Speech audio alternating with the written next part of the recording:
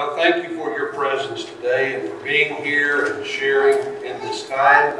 You should have a bulletin, and you can follow the outline that is there, and that you can see what we are speaking of, talking about this particular day, how to enter God's family. And I also refer to this as stories of three mothers and their conversion experience. Now, I'm going to ask you to turn to two passages today, one in the Old Testament, one in the New. So if you would first of all look at Ruth chapter 4 and the last several verses in verse 14 through verse 22. Ruth chapter 4, verse 14. Let me read these verses to you.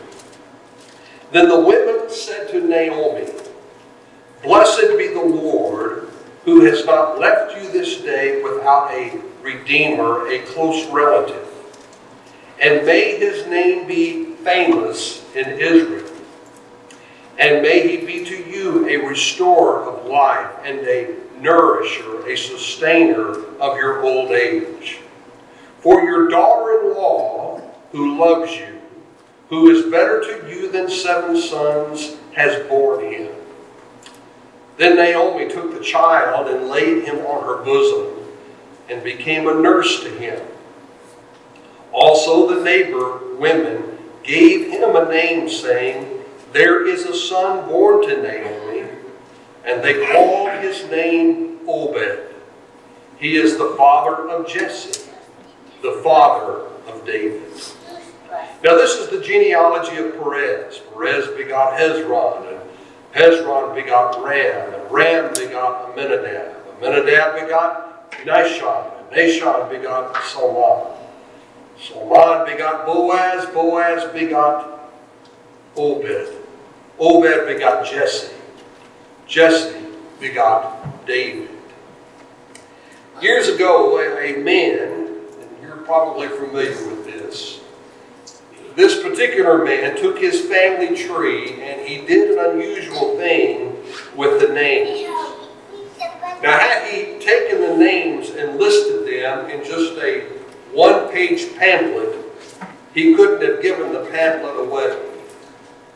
Instead, what the man did is that he took the names, and behind each name is that there was a story. Just as in your life that there is a story that this particular man did with each of the names. And we know that over 40 years ago that Alex Haley made a fortune as many watched that particular TV series that we know to be Roots. The latter part of the scripture reads like a dictionary, the scripture that we read just a few moments ago. There's a lot of interesting words, a lot of interesting names, but not much of a plot. The last verses of Ruth confront us with another list of names that are given here in the Old Testament.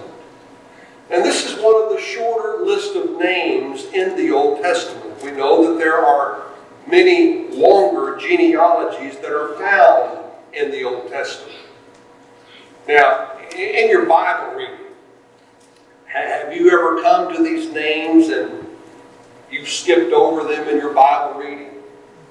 Now be honest, you're in church, all right, okay? I think we all have at one time or another. For example, in the book of 1 Chronicles, there is 9 chapters and 407 verses. And in that passage, you find just name after name after name. And for the most part, I think we would say to read these lists of names is rather dull, monotonous, and a boring experience. But as you read these, I think God blesses our perseverance. God blesses our persistence. Well, let me just whet your appetite to see if I can get you interested in these names at the end of Ruth. Turn, if you would, then to Matthew chapter 1, the very first chapter in the New Testament. Matthew chapter 1, and let me begin reading there in verse 3, and see if these names ring a bell to you.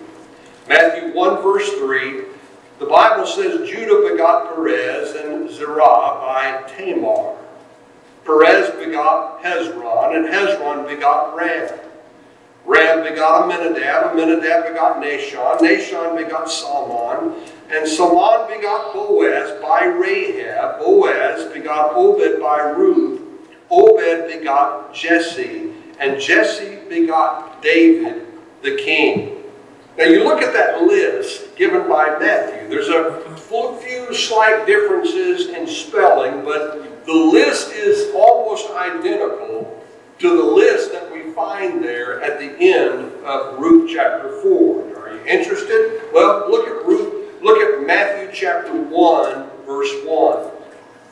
Matthew 1, verse 1, the book of the genealogy of Jesus Christ, the son of David, the son of Abraham. Now, hopefully that makes it a little more interesting, because we should always be interested in Jesus Christ, because it is the family tree of Jesus Christ. And as Alex Haley did years ago, it's what you do with a family tree and what we do with the family tree of Jesus Christ. With this family, we notice that this family tree ties the New Testament and the Old Testament together. Matthew says the historical record, the book of generations of Jesus Christ. And where the Old Testament is the book of generations about Adam, the New Testament is the historical record of Jesus Christ. Every human being in the world is in one of these two families. By natural birth, men and women are in Adam. Adam that represents that of death. By the new birth, though, you are in the family of Jesus Christ, and your future is eternal life. Further investigation also reveals that Jesus Christ is the only one who can prove his right to be the Messiah, to be the Anointed One. When you come to the New Testament, you find that there are two genealogical records in the New Testament. Matthew's gospel is Jewish in nature, and he traces his genealogy back to Abraham. But when we come to the Gospel of Luke, in Luke chapter 3, Luke's gospel is Gentile in nature, and he traces it all the way back to Adam.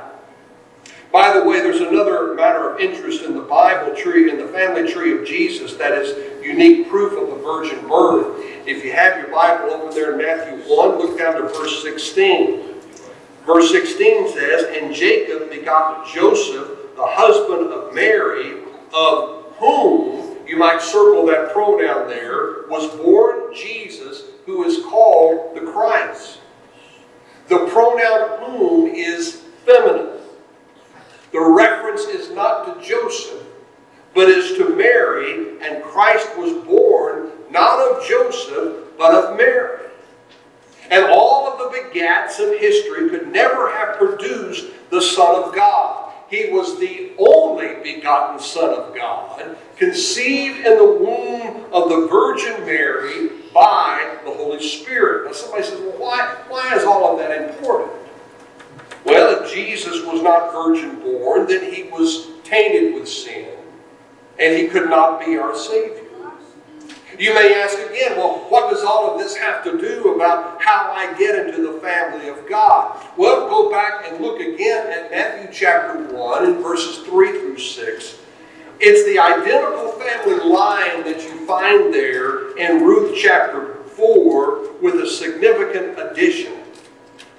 And Matthew's genealogy, he mentions 5 women. And the 5 women are Tamar, Rahab, Ruth, Bathsheba, and Mary, the mother of the Lord Jesus Christ.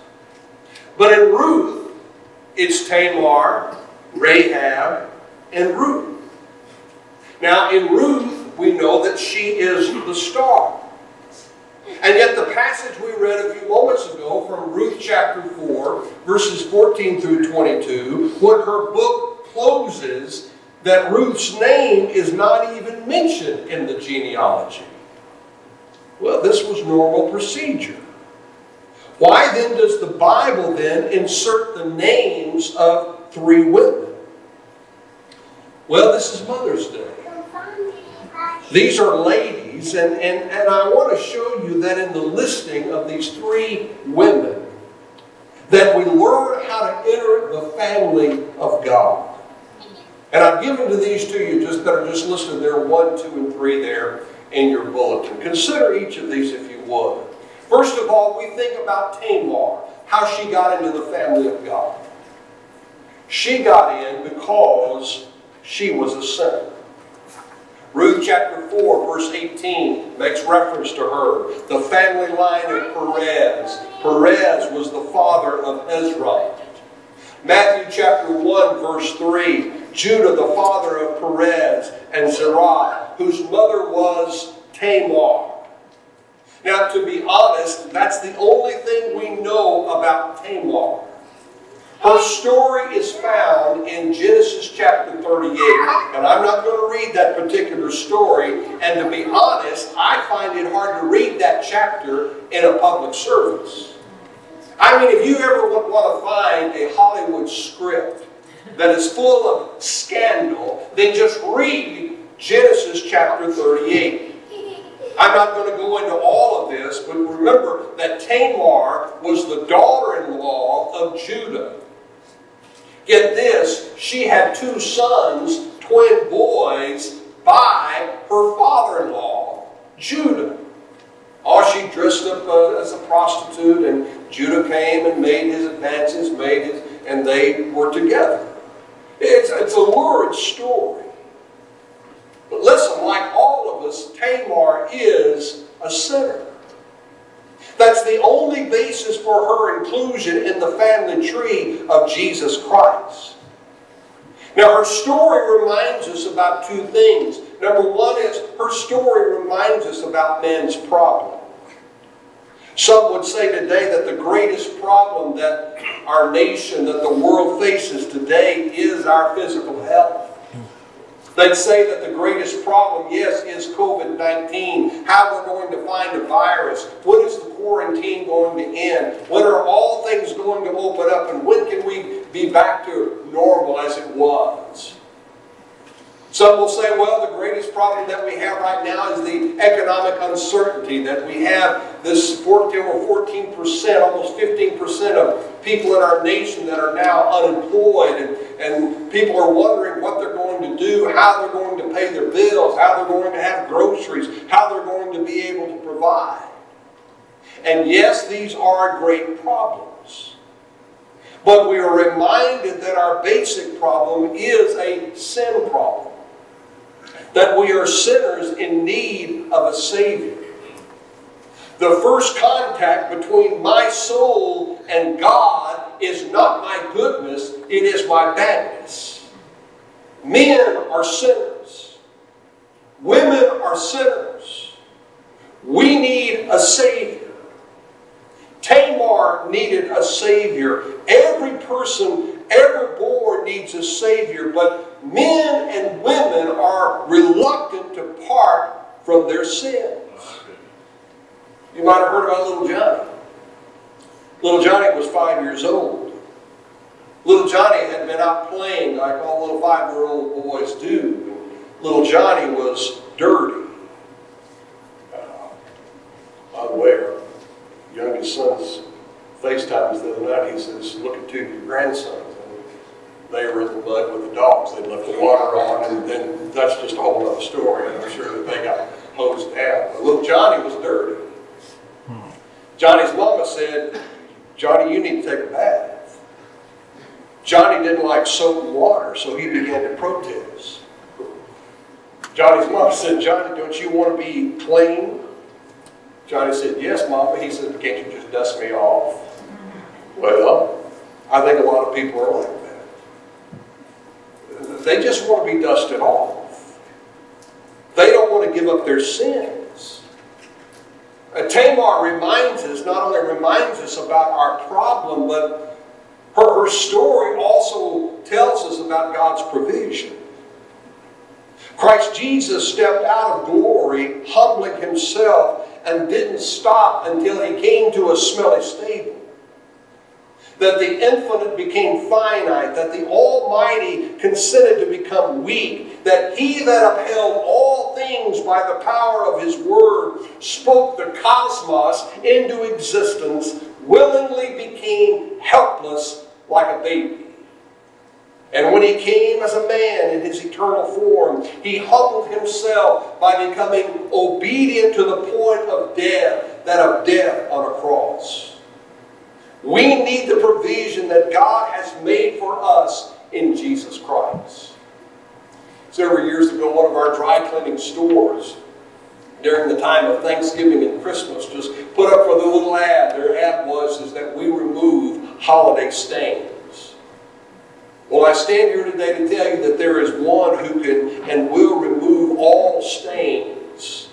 And his name is Jesus Christ, and the ingredient he uses is his blood. You come to him, and he will cleanse you with his rich, royal, precious blood. What can wash away my sin? Nothing but the blood of Jesus Christ. That's how you enter the family of God. That you can enter because you are a sinner. And the way is open only to sinners. And this is Tamar. Tamar got into the family of God because she was a sinner. The second woman and mother is one that we know to be that of Rahab. Rahab got in because she was a believer. At the end of Ruth, the Bible says Salmon, the father of Boaz. Matthew chapter 1 verse 5 says Salmon fathered Boaz by Rahab. In fact, to be perfectly blunt, Rahab was a harlot. She was a prostitute in one of the most depraved cities in the history of the world, known as Jericho. But how did Rahab become part of the family of God? Well, Hebrews chapter 11, verse 31, and the chapter that we know to be called of God's Hall of Fame of faith, Rahab's name is listed along with others. And Hebrews 11:31 says, by faith, the prostitute Rahab, because she welcomed the spies, was not killed with those who were disobedient. Rahab reminds us that the gospel, that the good news is about something to hear. Now let's go back to the book of Joshua. Joshua chapter 2 records the story of Rahab. Here is Israel. Here is Joshua leading the Israelites. Israel was getting ready to invade the city of Jericho. Spies were sent out ahead to spy out the land and spy out the city of Jericho. And we know that the spies, that they came to the house of Rahab, the prostitute. Rahab hid the spies from those who were searching for them. And after Rahab brought the spies out of hiding, she said this. Now listen to what she said. She said to the spies, I know who you are. We've heard what your God did at the Red Sea. We've heard how your God opened the Red Sea and let you pass over on dry ground. Now folks, that happened 40 years before. 40 years before God had done that, Rahab had heard about it. Now, by the way, there are many reasons why God let the children of Israel wander in the wilderness for 40 years. I think one of those reasons is that he gave the city of Jericho 40 years to repent, to turn their heart back to God. How long has God given many today to turn from their sin? How long has God given to you? How long of time have men and women had to give their life to Jesus Christ? How many years has God permitted you to live that you might have an opportunity to hear the gospel, to hear the good news? Well, Rahab heard a message. The gospel, the good news, is something you hear. Rahab heard what God did at the Red Sea. How God had opened up the Red Sea and the Israelites had marched out on dry ground. The gospel is what God did through His Son Jesus Christ, and the most humble mind on the earth can comprehend and understand it. Rahab didn't have good works. She didn't have a good life to offer to God. Rahab had taken the body that God had given her, intended to be His temple, and she had sold it on the streets for years. And there was only one thing that she could do. She could hear the message, the good news. Well, the story is not only about something to hear, but her story is about something to believe. Rahab was a believer. The word believe literally means to commit. And so Rahab said, I heard it, I believe it.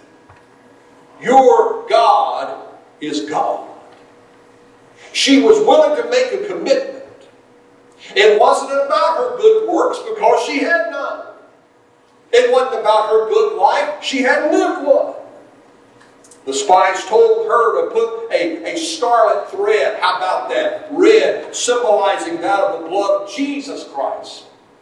To put that scarlet thread out her window. And when the Israelites marched around the city of Jericho, the walls of Jericho, they would spare Rahab and her household. She believed. She committed herself to it. A picture of God's wonderful grace. God takes a harlot and makes her a heroine in Hebrews chapter 11. She is mentioned in Hebrews chapter 11 and also in James chapter 2. Hebrews 11:31, James 2:25 indicate that Rahab had put her faith in God before the spies ever arrived in Jericho. You enter God's family when you commit your life to Him. You enter by faith and trust in Him. Tamar got into the family of God. She was a sinner. Rahab got in. She was a believer. Tamar got in. She was a sinner. That's where God starts with all of us. Rahab committed her life to the message she had heard. But there's one more. One more lady, one more mother. Her name is Ruth. Ruth got in because she was a receiver. Someone did something kind for Ruth. Now, to be honest, as we look at it, and as we read the story of Ruth, Ruth was a good person. She's not in the category of a Tamar and a Rahab. They were prostitutes. Ruth wasn't. I read her story again, and you'll not find not one negative statement said about Ruth. In fact, it was said in Ruth chapter 3, verse 11, as Boaz says, that all of this town knows that you are a virtuous woman. Nothing is said about her. But did she get into the family of God because of her goodness? No. You see, the law of God excludes us. Let's remember, let's go back and remember that Ruth had a problem. Ruth was from Moab. And the law said that no Moabite could become part of the family of Israel down to the 10th generation. So the law excluded Ruth. Her goodness could not get her in. Although there was nothing said negative about Ruth, we know that she was a sinner. And in spite of all of her goodness, Ruth was still a sinner. But just for the sake of argument, let's assume. Let's just assume that there was nothing bad on her record. Let's assume Ruth, she never did a wrong thing. She never had a bad thought. Does this mean that Ruth could get into the family of God? No. Why? Well, the holy law of God excluded her. She was born wrong. Goodness is relative. Well, the question is, goodness compared to what? Well, let's just suppose that you keep every law on the books of this city except one. Let's say that you go down here to one of these CEFCO stores and you rob a CEFCO store. Now, as you stand before the judge, you say to the judge, "Sir, I know I've stolen. No doubt about it. But I want you to know that I have never ever run a red light in this town. I've paid my taxes on time. I never killed anybody. Now I know I robbed a store. But I want you to look at all of these good things that I've done. And because of these good things, Judge, I want you to excuse me for this one bad thing I've done in robbing a store." I have a feeling the judge would probably have a smirk on his face. And the judge would say, "If you're guilty of one, you're guilty of all. You broke the law. You are guilty." You see, friend, without the Lord Jesus Christ, all of us are just good enough to go to hell. The law of God excludes us. The law is not a 99.9% proposition. It is 100%. The law says do this and live. Break the law at any point, and you are a lawbreaker, and you need a Savior. If the law excluded Ruth, well then how did she get into the family of God? She got in because she was a receiver. The grace of God includes us. The law excluded Ruth. But praise God, grace included her. We know the story. One day a man named Boaz came. Ruth was a poor, outcast girl from Moab. Boaz one day saw Ruth gleaning in his field, and he fell deeply in love with Ruth. Boaz paid the price for her redemption and brought her into his family. By marriage, she became part of his family. Ruth is famous because grace, kindness included what the law excluded. Dear friend, there's not a person in heaven there or on any other basis. Not one sinner will be strutting in heaven saying, "Well, I did it my way. I got it because I did it my way." Not one. But instead, there will be multitudes in heaven singing, "I've been redeemed by grace divine. Glory, glory, Christ is mine. All to him I now resign. I've been redeemed. I've been redeemed." Dear friend, if you will come to the Lord Jesus Christ, you will be famous in eternity. Hear what the Bible says, what Paul says in Ephesians chapter 2, verse 7. So that in the coming ages God might display, God might show you off the immeasurable riches of His grace in His kindness to us in Christ Jesus. The Lord will point to you one day and say, "Do you see that poor, lost, hell-deserving, outcast sinner? He is in heaven. She is in heaven. They are in my family. Because he was a sinner. She was a believer. She was a receiver. And dear friend, that's how you live the family of God. Amen? Amen. Let's pray. Heavenly Father, we thank you, Lord, this day. We thank you for your message of hope, of love, and grace. Hearing the testimony of 3 women, 3 mothers who are part of your family. Testifying today that for those who do not know you, may come to know Jesus Christ also as their Savior and Lord.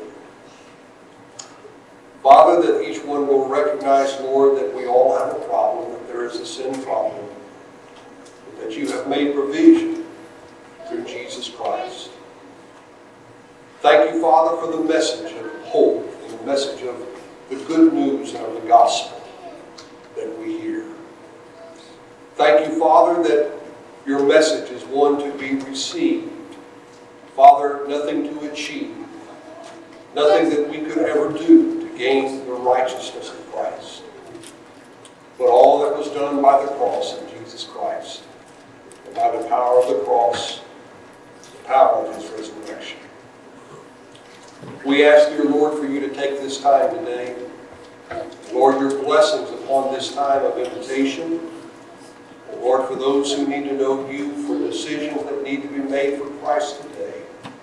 Oh, Lord God, we would ask, Father, your will be done, and your Spirit, oh Lord, will be within. So we ask your blessings upon this time, and all to the glory of your name. It is in Jesus' name we pray. Amen. Amen. We do offer a time of invitation this morning. It is a time that we will sing together, just as I am, without one plea. But that thy blood was shed for thee, O Lamb of God, I come. I come. We can't come in contact with one another, can we? So how do we do this? Well, you can indicate if you would like to come sit here on the front row, and I'll visit with you shortly after our time together. Or maybe it would be that there on the back side of that bulletin, on the back page, there's our numbers. You can text or call me today, letting me know of your decision for Jesus Christ. Whatever it would be, you can do so, and do so right now. So let's stand together, if we would, please. And let's sing together as Brother Mark leads us in this time. This wonderful song that we sing together, that we know by heart. Let's sing if we would. God speaks to you. God moves upon you. That you can do as God will lead. And you will be with you. Lord, please listen.